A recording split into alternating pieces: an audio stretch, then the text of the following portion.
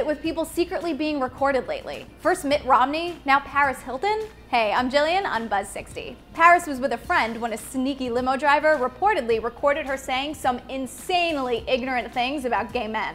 Her friend was explaining the Grindr app, saying that if he wanted to, he could meet someone just for sex. Paris, who seems to have forgotten about this, and this, and this, is incredibly judgmental about what other people do with their lives. For legal reasons, we can't play you the audio, that's all over the internet, but we have listened to it, so allow me to quote some gems from Paris Hilton. Ew, gay guys are the horniest people in the world. They're disgusting. Dude, most of them probably have AIDS. You'll die of AIDS.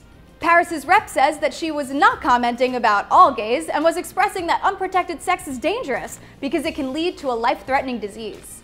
Yes, safe sex is a great and important message, but that's not what she was saying at all.